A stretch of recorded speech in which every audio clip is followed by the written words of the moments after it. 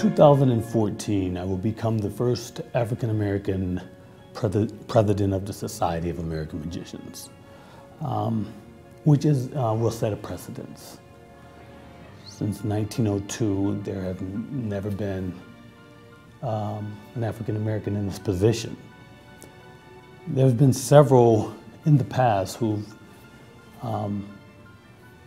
made great strides in the magic business. We have Henry Box Brown, early 1800s. We have Richard Potter. Richard Potter was around 1811. Very big in his day. And then we come to a gentleman by the name of Black Herman. Black Herman toured the world making a significant amount of money for that day and time. There have been several African Americans throughout history.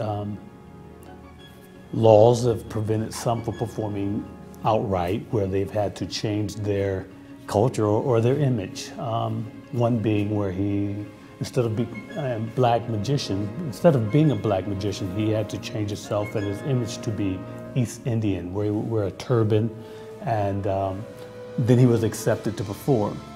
There was one gentleman that stands out for me. His name was Frank Brentz, and he told me a story how they would not let him sit in the theater to watch other performers. So he would sneak backstage, and so when he was doing his magic, he learned it from the back view.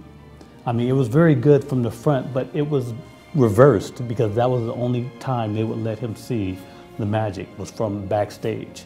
And then when the show was over, he had to run out the back door so he wouldn't be caught.